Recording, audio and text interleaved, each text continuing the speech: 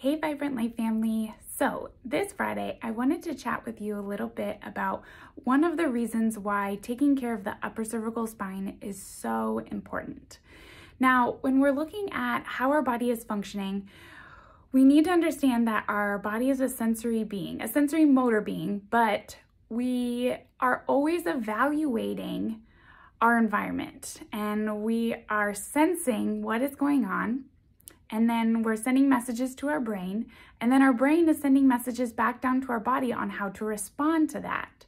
So we want to make sure that the messages being sent to the brain and back to the body are calming, are healing, are ones that set us up to be our best self. So one thing that can start to send errant messages is altered alignment.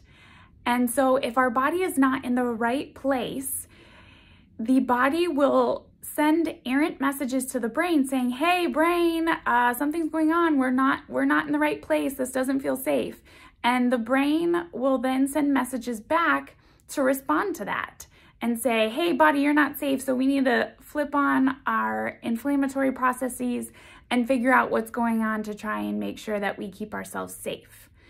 Now, how the upper cervical spine plays into this is because a large majority of mechanoreceptors, meaning sensors that sense movement, alignment, motion, a majority of those of the spine are located in between the occiput and the atlas, or in the upper cervical spine.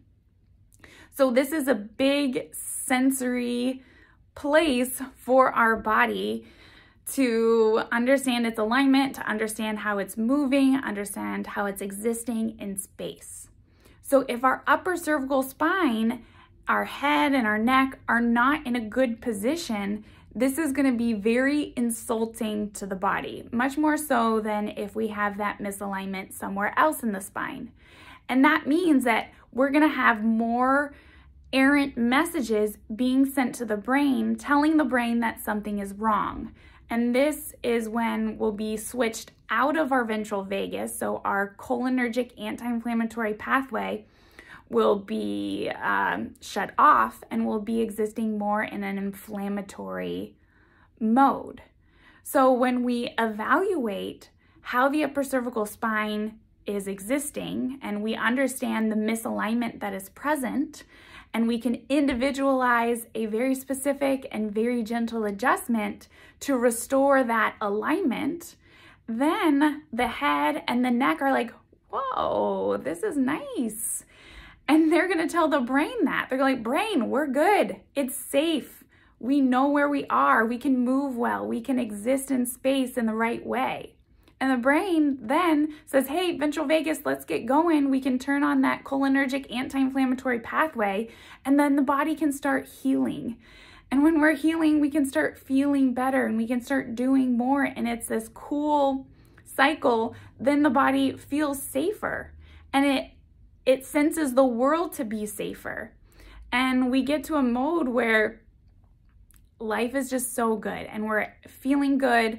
We're existing in space well, and we're able to do all of those things that we want to do. So this is one of the reasons why the upper cervical spine is so critical to evaluate. That's why Dr. Jake and I love to look at this area, why we have such reverence for it, and why we take such care and attention to understanding how your upper cervical spine is potentially misaligned, and then figuring out the best way to correct it for you individually. Because when we can get those messages being sent properly, you know, this is why it's hard to say when someone comes in, they're like, can you help me with this? Can you help me with that? And the truth is we're not sure, but we know that if we can get that upper cervical spine in proper alignment and we can the body can send better messages to the brain, we know that you're going to be in a healthier place, that your body is going to switch more into anti-inflammatory modes. It's going to be able to heal. And once the body starts healing, you know, anything is possible. anything is possible. So just wanted to share again more why we look at this upper cervical spine, why it's such a critical foundational piece in your health and wellness. So if you've loved the care that you've got in the office and you love the upper cervical spine just as much as we do, share this video with someone who you know could use support, who you know isn't living their best life and could do better with a better sense of safety and better messages between their brain and their body.